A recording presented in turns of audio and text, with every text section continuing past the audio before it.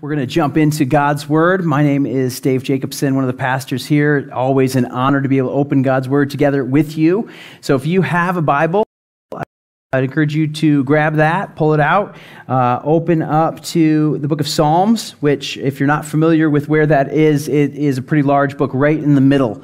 So you can just kind of open the middle, and we are in Psalm 111. If you don't have a Bible, we'd love to have a Bible for you to use, and so you can find one underneath one of the seats in front of you. If you don't own a Bible, take that home with you. That is our gift to you. I always like to say you're not stealing it because we're giving it to you. So you can take that, and as you are opening up to Psalm 111, I had an honor yesterday, kind of a special opportunity.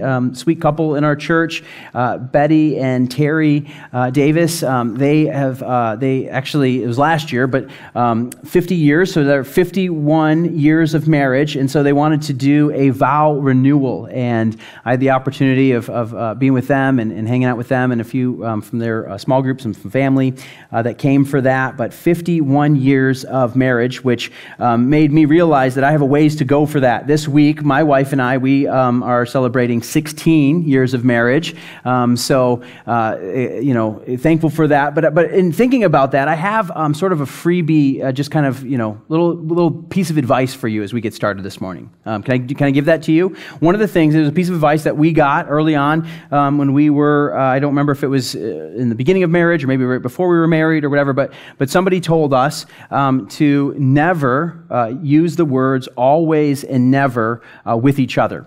Particularly, in a time of a disagreement. So I don't know how your house works, but we disagree once in a while, and so sometimes in the heat of a moment, you might be tempted to make some statement where you say, "You always blank," or "You never blank," or "This always happens, this never," like there's sort of this tendency to sort of generalize and do that with an extreme word like always or never. But here's the problem with that, is the second you use always or never, it all of a sudden becomes about that word and that statement rather than the thing that you're trying to argue about. So this is not just for marriage, not just for dating. This is any relationship. It could be, friend, relative, mom, dad, whatever it might be. I would just encourage you not to use the word always and never. Because think about it. If you say, "Hey, you always do this," then what comes back is, "Well, no, I don't, because there's that time, and there's this time, and there's that time." So now it's about like that word being correct or incorrect, and now what so easily happens, you're not arguing about the thing that you want to argue about, you're arguing about something else. And have you ever had one of those arguments where you're like, "What are we arguing about? Can we get back to that and figure out what that was?" And so that's kind of where that comes from. So I would just caution you, that's totally free this morning, I would just caution you against using the word always and never, because it's rarely true and almost never is. But here's the thing, we have been using this word always in this series together. We've been this summer going through several of the Psalms, and in it we've been looking at what we're calling the promises of God. The series is called Promises, and we're looking at some always statements. And these things, this is a time when you can use the word always. Because there is never a time when it is not true. And so we've seen that God is always good, that He is always present, that He is always our shepherd, that He is always powerful, He's always victorious. And this morning we're going to continue and we're going to see that God is always faithful. He's always faithful. You see, you and I may want to avoid those words in talking about ourselves, but when talking about the Lord, this is something that is always true. There is never a time when God is not faithful. There's never a time when He fails to do that which He said He will do. And so this is, as we've been in this series, these are layering and kind of stacking on top of each other. See, the awesome thing about looking at His faithfulness is that now all of the other things that we've looked at, all of the other promises that we've seen are sort of kind of wrapped up and encompassed in this one promise that He is not changing. He is the same yesterday, today. He will be the same tomorrow. He is always faithful. And we're going to see this in Psalm 111 this morning. As I like to do, I like to kind of give us the big idea that we see this morning. This kind of is the central theme that we see in this psalm, and it's this: we can trust the Lord because he has proven his faithfulness over and over again. Trust has been a central theme in these promises, but we can trust the Lord, what he says, what he does, who he is. Why? Because he's proven himself, his faithfulness over and over again. He's demonstrated it. And what we're going to see in this psalm this morning is we're going to see his faithfulness played out in two main ways. The central thing that we're seeing is his works, how he's demonstrated his faithfulness, but the two ways that he's demonstrated his faithfulness to God's people is recounting back to this deliverance that they had from Egypt, which we're going to kind of see and unpack, and then also the establishment of his law.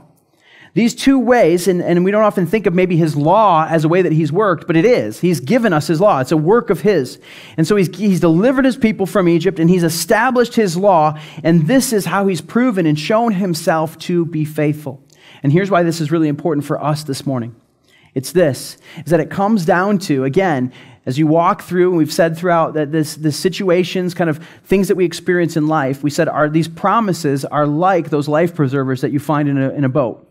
Not super, necessary unless the boat starts kind of taking on water or there's a storm coming or something like that. But you want to know where it is. You want to know how it works. You want to know how to get it on and make sure that you have it before the storm comes. If you wait till the boat is already taking on water, you've waited too long. In the same way, we want to look at these promises now. Whatever situation you might be in, there's going to be a time, and maybe you're in it right now, when you need to know who God is, how he's shown himself to be, and these promises that you can rest in.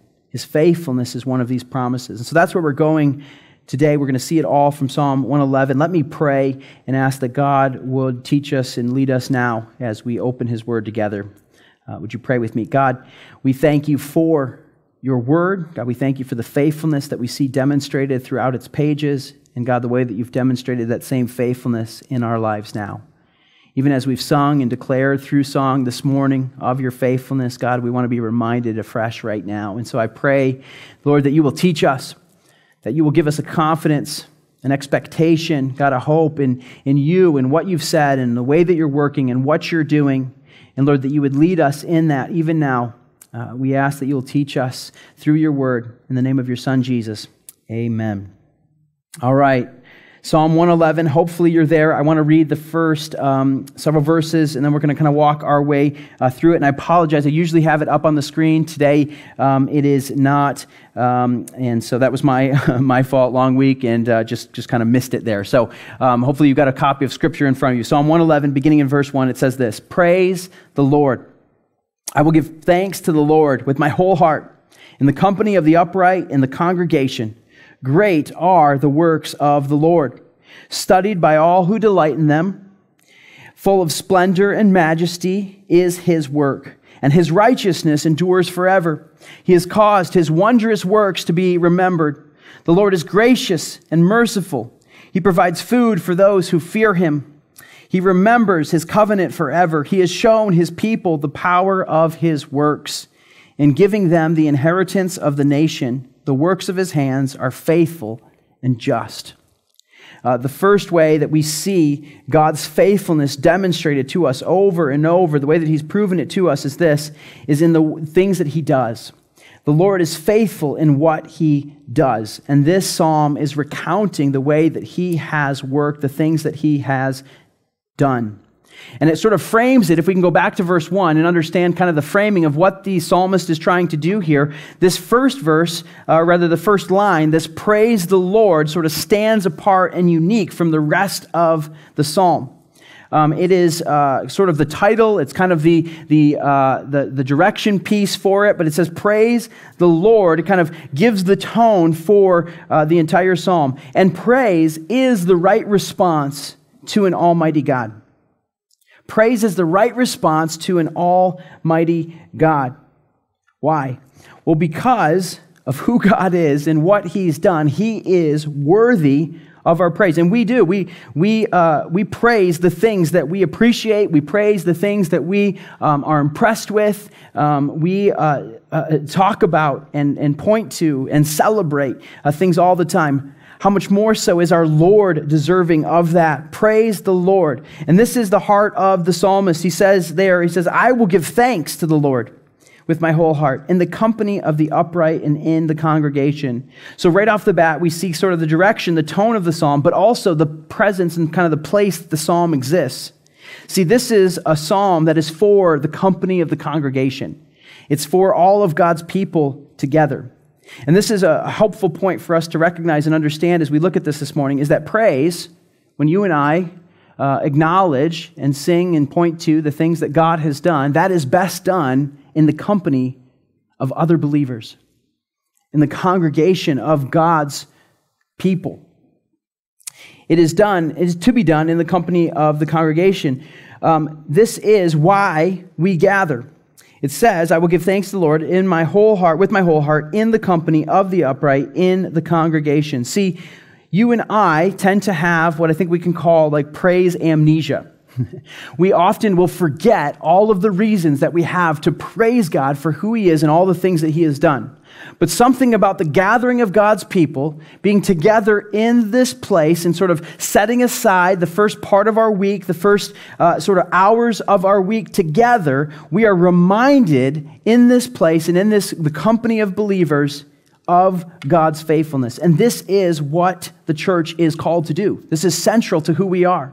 See, we are called to gather for worship of God together. And that is why this year and a half plus, this has been tested, right? Time and time again, we've had to sort of adapt and figure out new ways. There was a time when we couldn't meet physically together at all, and so we kind of took everything online and we gathered digitally, so to speak. And then slowly we were able to begin coming back together, more and more kind of together. Today, I think a lot of people are sort of enjoying the great outdoors and kind of away, and so that's kind of what we see in summer. Get that, understand we've all been kind of locked down, but I anticipate what we're going to see as we approach fall is more and more people ready, willing, able to be together. Why?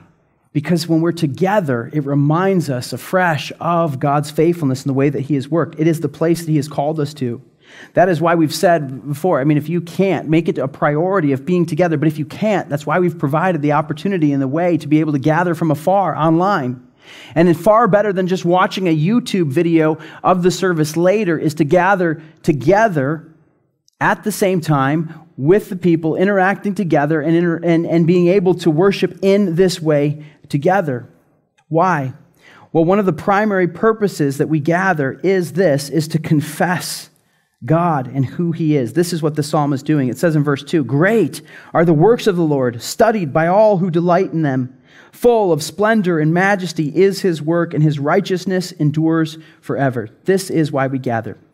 And I got to tell you, as a pastor and one of the leaders of this church, it really kind of takes what could be some unnecessary pressure off of me.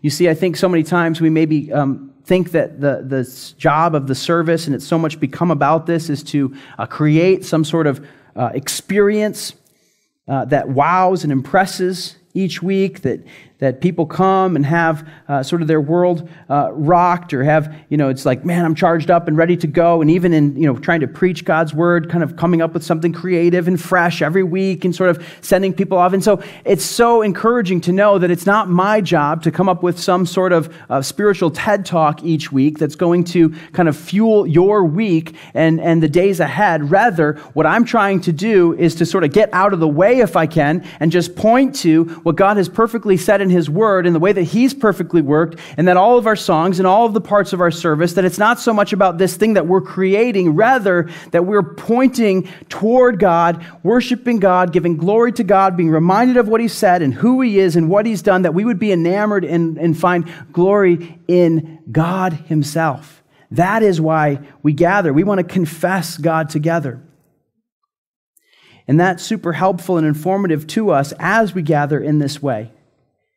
I don't know if you think about, if we were to kind of poll the room, like, why'd you come to church today? Why are you here? Why are you logged on?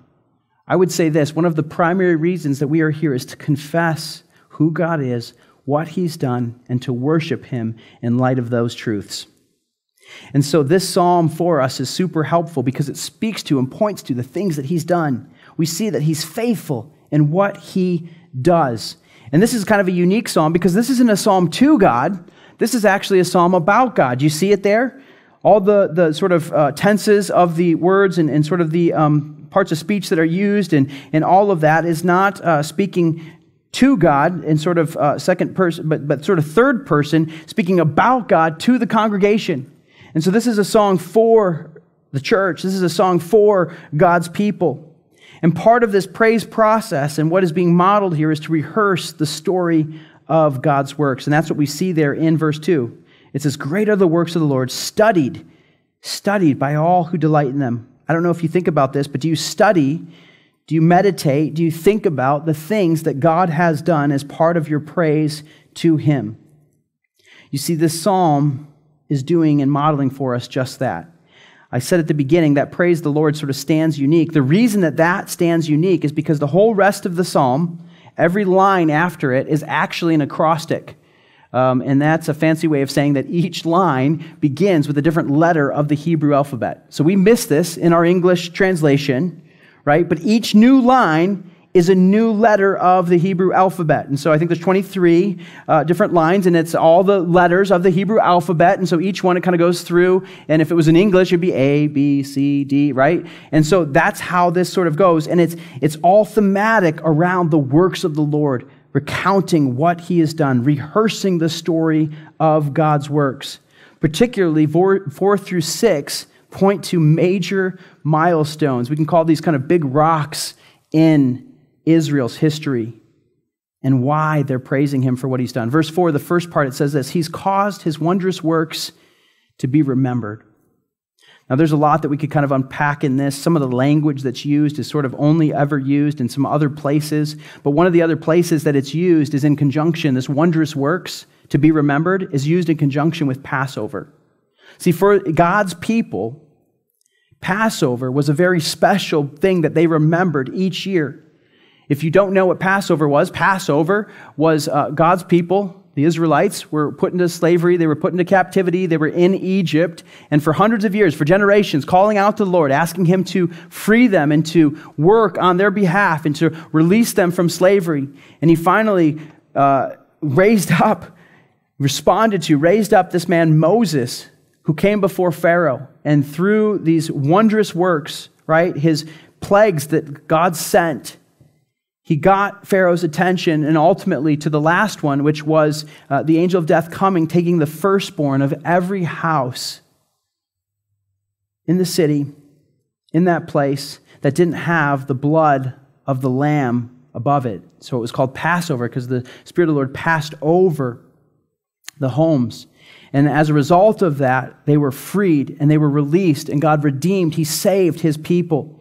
They were released from slavery. Now, why I think this language and sort of where this is, Psalm 111 and 112 are kind of tied together. We're going to actually unpack Psalm 112 next week, but then Psalm 113 through 118 are actually all about Passover and God's redemption for His people. And so I think this is what He's pointing to in this. He has caused His wondrous works to be remembered, things like Passover that point to this exodus of God's people. This was a major milestone, a major piece that they were reciting and remembering.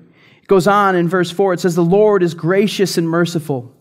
That language is also seen in another very specific spot. That language around gracious and merciful, we see God on Mount Sinai when He met with Moses. See, God led His people out of slavery, out of captivity. He led them to this mountain. He led Moses up on the mountain. He was giving to Moses the very law that was going to govern and lead His people. While He was there, the people down below, like I said, praise amnesia, sort of spiritual amnesia, they were down below. What they did is they convinced Aaron, sort of second in command, to gather all of the jewelry, all of the fine metals, and take them all together, melt them down, and they made them into a golden calf and began to worship the calf. And so Moses was meeting with the Lord, receiving the instruction for God's people. He comes down and he finds God's people, like newly saved, newly redeemed, just out of captivity, now worshiping this image, this golden calf. And God was gracious and merciful in that moment. See, it could have all been over. He could have sent them back. He could have done whatever he wanted. But what did he do? He gave them a new law, a new commandment all over again. And he continued to show his faithfulness to them. And so this is recounting and saying, listen, the Lord is gracious and merciful. Verse 5 points to another. He provides food for those who fear him. He remembers his covenant forever. When in Israel's history did they get food provided for them? The most prominent place certainly is as they then continued on and wandered in the wilderness for many years. They were hungry, so hungry, in fact, they were wishing that they were back in Egypt. They're like, man, at least in Egypt we had meals and we weren't hungry, we weren't starving. Has God led us out here to starve us? He didn't, certainly. Instead, he provided food. And so every morning they woke up to this sort of bread-type substance on the floor. They called it manna, which means, what is it? They didn't even know. They're like, I don't know what this is, but it keeps me going. They were eating that. God provided quail for them. And they had food the entire time provided solely from the Lord. Every day, except for Sabbath, which they were able to gather double the day before. He provided food for those who feared him, and he remembered his covenant before them, another milestone for the people of God. In verse 6, he has shown his power of his works in giving them the inheritance of the nations. They weren't wandering for no purpose. They were wandering, ultimately being led to the place that God had provided for him. He had some nations set aside for them. He had a very special piece of land that he was set aside and he was giving to them. The problem is this was occupied by all sorts of other peoples. And so he led his people there. And then by his power, he drove the people out. He gave them victory in taking that land that he had given them. And so he had this inheritance of the nations for his people. He gave them the land that they were in. You see, what this psalm is doing is it is doing just this. It is a way that we can study and delight in the works of God. These were the milestones of the way that God was working. And in each of those, it reminded the people of Israel to remember that they were redeemed, they were set free, there was an exodus, and to remember that God has worked in the past and that he's still working now. Because he let them out, he was going to provide for them. He was still gracious, still merciful. Even when they betrayed him and began to worship others, he still was faithful and forgave and called them back to himself. We see that he never leads to the wilderness without sustaining through the journey. And he blessed the people through the land, eventually blessing the whole world through the people, through his covenant. He's gone before them. He showed his power. These are the milestones that they point to. And you see, if we're not careful, what we need to do is we need to remember and recognize all the good things that God has given and that he has done. And God, in this psalm, proves or stands as a way to remind the people so that they would celebrate and worship God for all the things that he has done. Now, to kind of illustrate, I think when we miss the boat on this is, if you've ever, those of you that are parents, or if you've been at maybe a birthday party where like you've given a gift or you've seen a gift given and it kind of missed the mark. Has anyone, experienced that? You sort of open it up and you're like, ooh, that was not what they were expecting. And sometimes, most kids will just sort of say it like, I didn't want that, or that's not the right color, or whatever, and not all the time, right? So that certainly happened in our house. Actually, there was a recent birthday that had, we were cleaning up some stuff this week and found one of the most epic birthday lists that ever been created by one of my kids. We actually saved it because it was so good. I can't wait to show it. It's Ava's list. Can't wait to show it to her someday. There was nothing short of probably 57 items on this list. Now, she knows she's not getting 57 things for birthday, like maybe one or two, depending on the size. If they're all little things, maybe a couple more, we'll see. But this was a list, 57 items, all color-coded. Okay, so there was like different highlighter marks, and then there was a key at the top. And so bright yellow was like do not miss these things. Like this is like must get items. And then after that, there was like 10 or 12 other things that were also highlighted. Like these are the top ones. And then there was a bunch that weren't highlighted. Basically, they're like, yeah, if you just have more cash laying around that you just want to drop on me, Dad, then this is where you should spend that money. And I was asking her about this list this week. I'm like, honey, where did you come up with all these things? She's like, we don't, we kind of keep our devices pretty locked down. The kids don't have kind of free access to all of that, but we do let them sometimes go on Amazon or Target or something if they're like looking for a birthday present for their siblings or, around Christmas time or whatever. So apparently she had access to Amazon and kind of found some list that was like top gifts for 10-year-olds. And she's like, I just kind of put everything on that list, like on that. It all looked good to me. She wanted all of it, right? And so she went into this birthday with major expectations. There's 57 things on this list. Like, how many presents am I going to get? What is it going to be? All of that. For sure, going into that, destined to be let down in that. And if you've ever been in that seat as a parent and you've given and you want and you're like, man, I think they're going to love this. And then they open and it doesn't. What a sinking feeling that is. And this, like, there's all sorts of waves of emotion. Like, okay, are you being ungrateful? Like, how do like trying to teach all of this stuff. But how much more so? How much more so does our Heavenly Father look down on us as His children, His sons, His daughters, and all the good things that He's done for us, all the ways that He's worked? And how many times do we, and I think it's an apt comparison, like a grumpy child, respond, God, it's not good enough. I want more. Or it's the wrong color. Or you didn't get the right brand.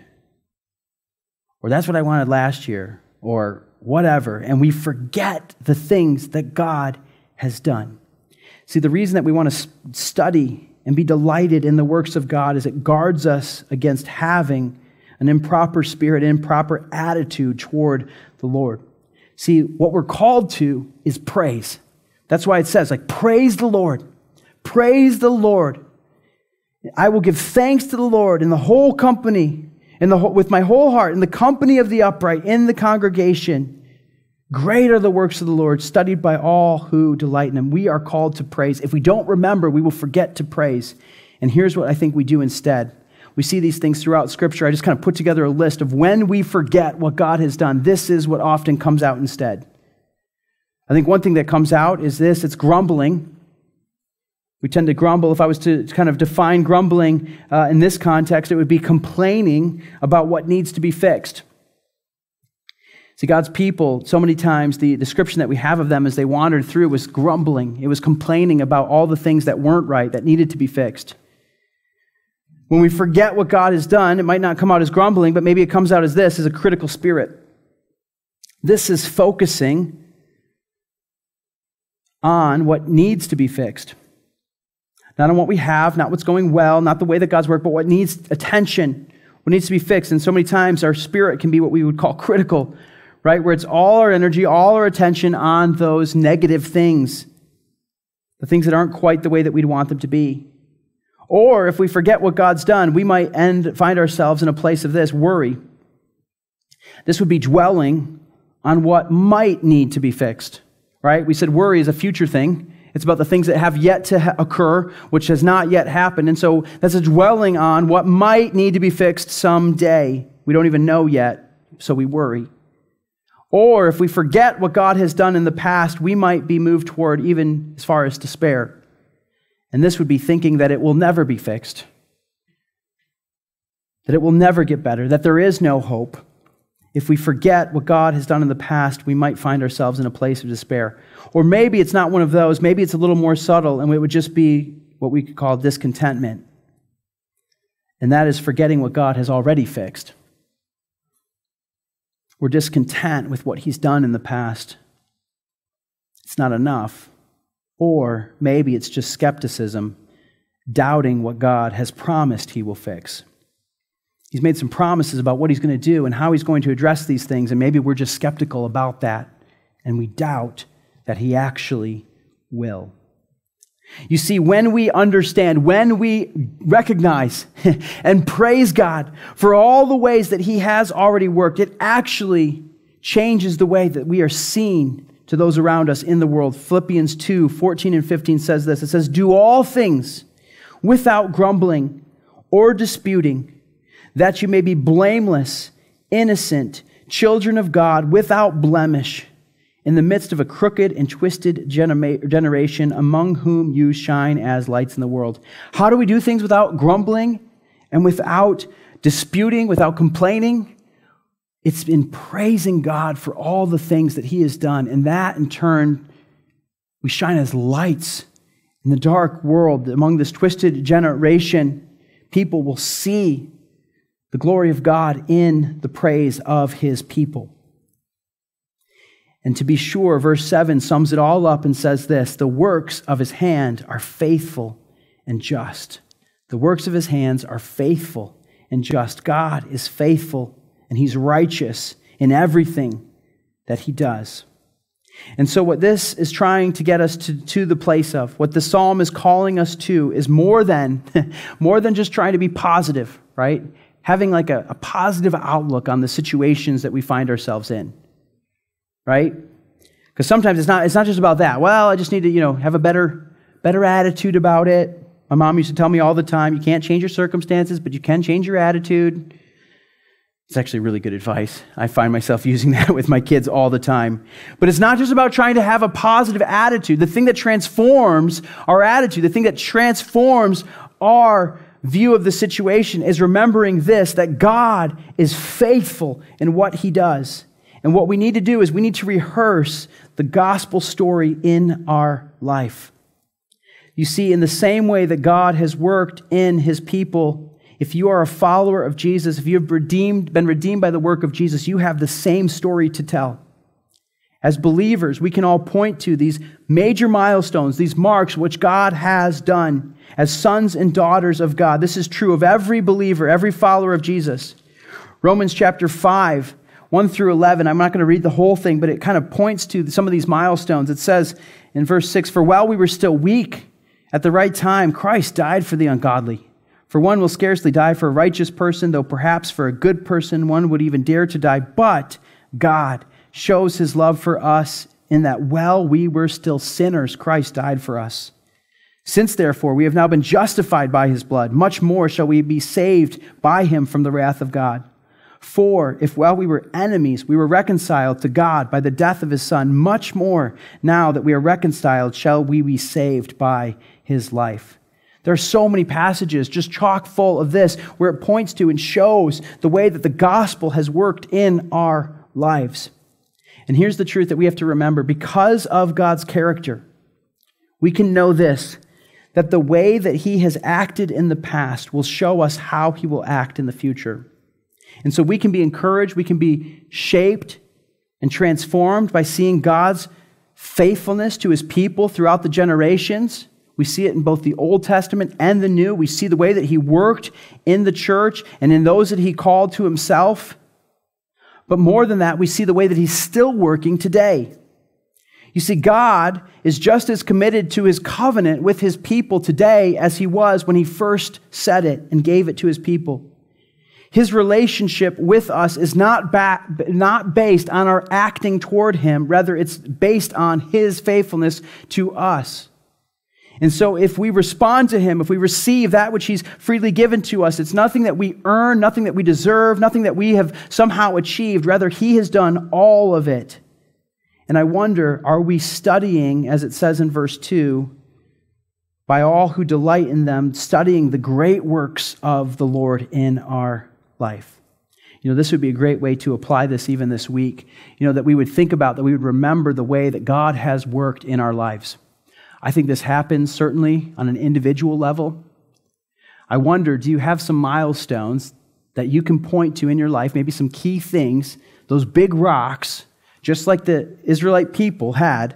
They remembered the Exodus. They remembered the grace of God when they made that idol. They remembered God's faithfulness through the manna and through the quail. They remembered God's faithfulness in giving them the nations and leading them to the land.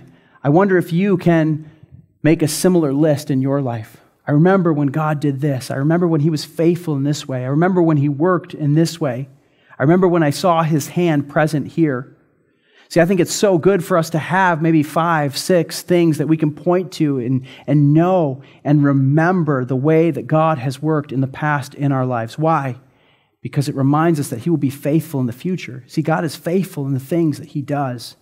One exercise that I use in counseling, both with couples and individuals, I think it's a great exercise to kind of go through, but I'll have people sort of recount the story of their life And so those that are younger, the list is sort of a little bit like shorter. Those that have a few more years, the list is quite long. But just starting from like early memories, from like as early as you can remember, kind of tracking and graphing like positive and negative experiences. And so was that a good time? Do you remember, was that joyful, or was that difficult? Was that painful? And sort of on a scale of like 5 to -5, kind of where these things, and so what results is sort of this kind of, little jagged graph, and there's good times and there's hard times, and there's fond memories and there's difficult memories and all of that, and sort of tracking through, so going through first grade, second grade, third grade, through high school, through college or after or whatever, kind of in that, and then once they've done that, sort of tracked what really is powerful is I'll bust out some crayons or some colored pencils, and I'll say, well, let's now kind of color code this thing, and let's see what God has revealed about himself through these situations. And it doesn't matter if it's a good time or a bad time, God is teaching certain things in those. So it's amazing, because as they go through, they see maybe some of the most painful, difficult, the -5 memories that they have, they can see that God was faithful through those seasons. Or maybe they saw the people of God, the community of God, stepping up and being a real source of encouragement and blessing, and they see the relationships that God provided through that. Or maybe they're reminded of God's love and his grace in these moments, or they see some of these things. See, the amazing thing is you step back from the story of what God's done in your life, and you can see and be reminded of the way that God has worked. I would encourage you to do something to that end. Maybe it's not the color-coded graph and the whole thing. If you're into that, that's fine. I'll even give you the sheet if you want. I've got a kind of a sheet that sort of has that. But I would encourage you at the very least to do this, to come up with what are those big things that you would point to. How has God worked? Why? Because there is blessing that comes from those who study the great works of the Lord and delight in them. It's a meditation and a delight on God's faithfulness in the past, and it brings us to this place that we would recognize and see the way that he's working now and the way that he will work going forward. I think you can play this same thing out in your family. Parents, moms, dads, what are the stories, what are the things, the milestones that you would point to in your family? That you would say, maybe together as a couple or maybe with your kids, like, hey, God has been faithful. This. Remember when we moved here and this happened? Or remember when God provided this and we didn't think it. And these are the stories that you can tell in your family and be reminded of God's faithfulness in that way. We certainly have them together corporately as a church. There are so many things that we could kind of point to and see, and I try and share those when I see them. I mean, there's little things that started when the church was just kind of getting going, right? And there was just a handful of people, and I remember, the way that God worked. One time we were getting ready to buy the equipment that we needed for the high school we were going to meet in. It was all of our portable equipment, trailers and cases, and all this kind of crazy stuff. And the day that I was supposed to make this phone call to sort of finalize the order of all of our stuff, I had this kind of odd lunch on my calendar. It was another pastor in town. I really didn't have time for this lunch. And I remember Bree even asking me, like, why are you meeting with him? Like, not that she was against it, but it was just like, it was so busy. And it was like, do you really need this right now? Is this the time that you need to do this? And I was like, I don't know. I feel like I need to meet with him, and it's fine. We'll kind of make it work. And it's just kind of a crazy week. Well, at that lunch, this pastor starts sharing, he's like, that they had been portable and they still had all sorts of portable equipment. They had trailers, they had cases, they had like half the stuff that we were getting ready to purchase. And I was like, God, you are so good. Only you can orchestrate that. Like, I was going to leave that meeting and go and make the phone call and order the rest of it. And so like a good church planner, I asked, well, would you give that all to us? Can we have that for free? And he's like, well, I don't know if we could do that, but we can sell it to you, really affordable. And it did. It saved us a ton, and we were able to get everything that we needed. I mean, God provided miraculously in that moment. And I'm telling you, our core group at that time, and those of you that were in the core group and there at that time, you remember what an encouragement and how much wind was in our sails from that. It's like, look at how God has worked miraculously in this moment. And there are story after story after story, different people that were like encounters that happened with people, or different, opportunities in this and all these things. One of the things I point to all the time is this location that we're meeting.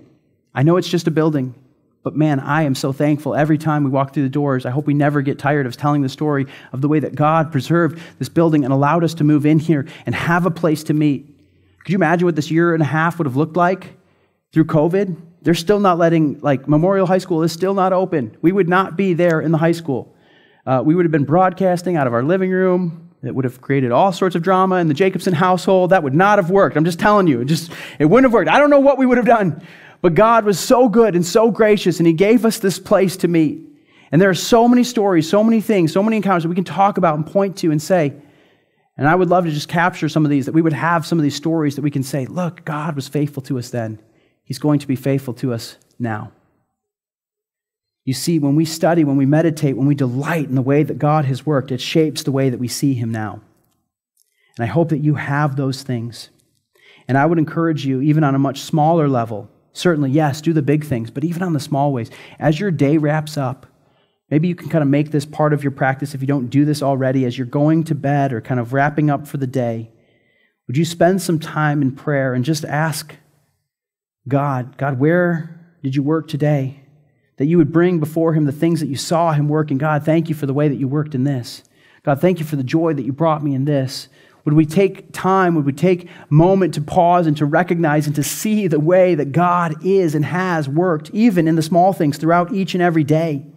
This would be an amazing way to end our days together, recognizing, studying, delighting in the works of the Lord, even in these smaller works. We take stock, we take inventory in the way that God has worked because He is faithful in what He does. Not just that, but one of the ways that He works is in His Word. And so we also see that God is faithful in what He says. He's faithful in what He says, and He's said it through His Word. Let's look at it in verse 7. It says, the works of His hand are faithful and just. All of His precepts are trustworthy. They are established forever and ever to be performed with faithfulness and uprightness.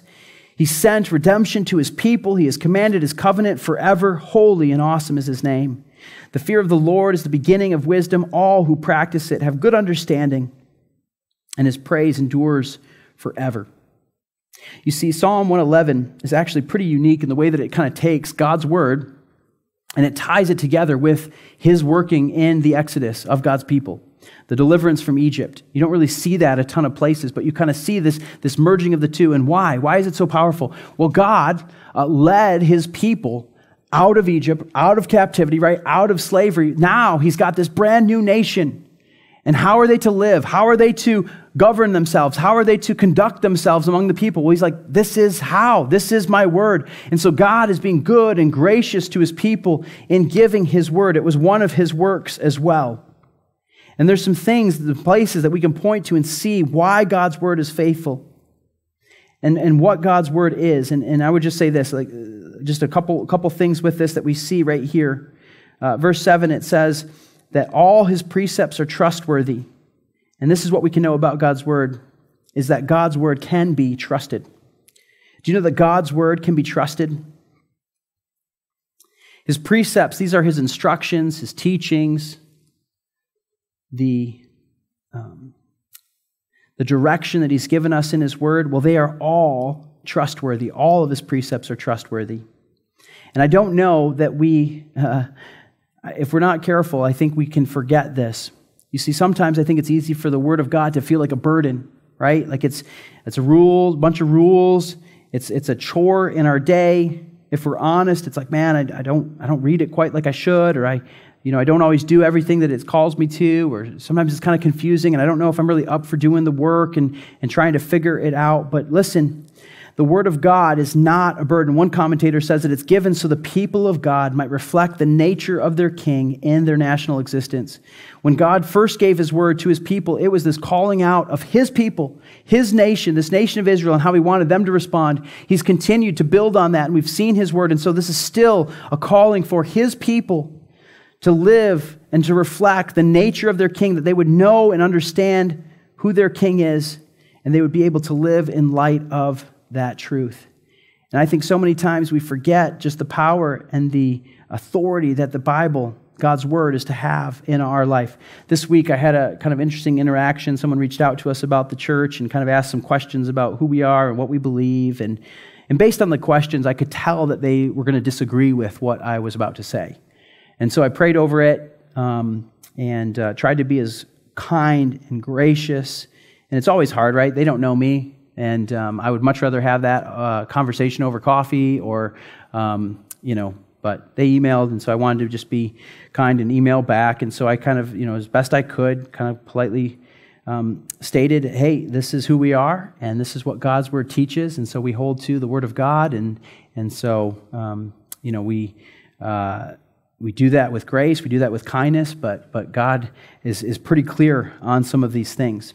And the pushback that came back as a response was, well, you can kind of take the Bible and make it say whatever you want it to say. And that, I think, for many, and maybe this is the camp you might fall into, I don't know what you think of or the way that you see God's Word, but this is not malleable. This cannot be shifted and changed. This is not subjective to whatever church you're in or whatever kind of congregation you're a part of, and this is just something that can kind of transform and kind of be formed into whatever. This is absolute. God has given it, and He is clear in this. And so when we come across this and we understand that the works of His hands are faithful and just, all of His precepts are trustworthy. He has clearly stated everything that He would have us know in a way that we can comprehend and understand it. And so it is not subjective to men. It is not to be transformed by women. It is not something that's to be taken by us and shifted into whatever we would have it be. And so I said to him, listen, this is what the Word of God teaches. And so we submit to it. We place ourselves under the authority of God's Word. And if God says it, then we want to follow it. And so with grace and with love and with kindness, I would just say to you that, I would encourage you to conform to the teachings of God's Word. He is God, and He has said it. And may we conform our thinking and our understanding to that. You see, God's Word can be trusted. God's Word is clear. And certainly, let's be clear, there are some parts in there that we're like, what does that mean? How do we understand that? But those are minor peripheral issues. All of the central things, everything that God wants us to know, He has said with utmost clarity, okay? There is so much that we can focus on, understand, know. Some of these other parts or pieces, and honestly, the more you dig into it, the more you understand, the more you study it, you see that it becomes clearer and clearer and clearer. God's Spirit is leading. His Word is not confusing. It is all there. The more you dig into it, you're going to see this, that God's Word can be trusted. The other awesome truth around God's Word is this, is that God's Word lasts forever. It says there in verse 8 that they are established, His precepts is referring to there, they are established forever and ever to be performed with faithfulness and uprightness. You see that there is an eternality to the works and to the words of God.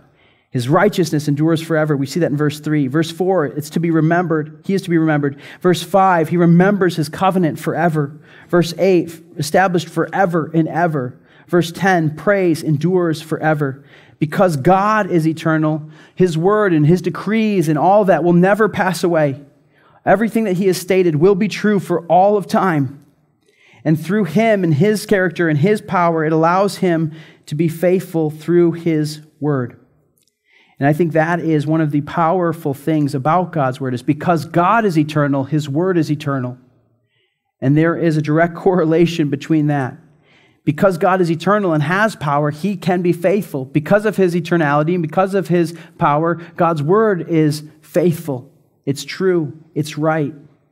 And I and you and me, we are not like that, right? We're limited in our eternality in terms of we have a start, we have a limited scope on what we understand and know. We don't know what comes next. None of us know what's happening tomorrow. We might have some plans, but that's all that they are.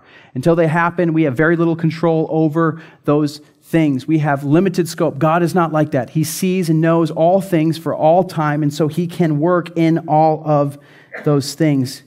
And His Word, it lasts forever. It's true for all of time. And so it does not change with the generations. It does not shift with the rising and falling of nations. It lasts forever. And part of that is because God's Word is rooted in His character. You see this, that He sent His redemption to His people, His commanded His covenant forever. Holy and awesome is His name. You see His character, His holiness and awesomeness. Its might and power, its otherness. It's beyond anything that we can understand or comprehend in our limited understanding. He is beyond us. Holy and awesome is His name. And what we understand and know is this, is that what has happened in the past and the way that God has worked is a result of because who He is. You see, God chose this people. God chose to make man and woman. He chose to redeem His people through the working of His Son. He chose to show grace and show mercy through the power of Jesus Christ and the work of Jesus. And so He has done this in the past. Why? Because of who He is. And so we know that He will continue to work in the future because of who He is. And so God's Word is faithful in what He says. It's rooted in His character. And we have to not miss this. All of this leads us to this, is that God's Word leads us to action. God's Word leads us to action. It says here that the fear of the Lord is beginning of wisdom. All who practice it have a good understanding. His praise endures forever. You see, God's Word should lead us to an application. One of the things we like to say around here is we're not hurting for a lack of information, we're hurting for a lack of application. If we were to respond to and put into application all the things that He's already said to us, that we already know, then we would have plenty to get after today, right? But here's the thing, is that God has worked so mightily and so powerfully in the past that when we act, when we put into action the Word of God, we're responding to His greatness and to His goodness in our life. And this is a mark of spiritual maturity. This is a mark of spiritual growth in your life. Do you know this, that a mark of spiritual maturity and growth is a greater delight in the obedience to God's Word? If you are growing in your delight to obey God's Word, that is a sign, a symbol that God is actively at work in your life. I remember there's plenty of things that were a burden or a drag or why is it this way or why is it that? And now I find as a delight to be able to follow. Hopefully you can see the same. You can point to things that may used to be difficult or hard, but now you've seen the way God's worked and He's brought you to a place that no, it is a delight to obey and to respond to God in this way. This is how God's Word leads us. It changes, it transforms, it shapes us into who we are. All of this leads us back to, and we're reminded of where we started. We said this, that we can trust. We can trust the Lord because He's proven His faithfulness to us over and over again. Would this be the central action that God's faithfulness draws us to today? Would you have, in whatever situation you find yourself in, a great sense of trust that God is present and working in it? Would God's Word, would His precepts, would His promises, would His telling of His character, would this bring you to a place that you are resulting in an obedient trust in Him and who He is and what He's doing, even if you don't understand it, even if you're disappointed with where He seems to be taking you or how He seems to be doing it? Would we have this trust and a confidence that God is good and He is always working and He is always faithful? And in that, we can rest and trust in Him. Because of what He's done in the past, we can trust that He will be faithful now and He will be faithful in what is yet to come. Let's pray. God, we thank You for Your faithfulness. God, Your steadfastness, Your enduring presence in all things and in our lives. And God, I ask that You will continue to draw us into a place, God, bring us to a place of greater trust, of greater obedience, God, of greater praise of who You are, that we would see and respond to the way that You've worked.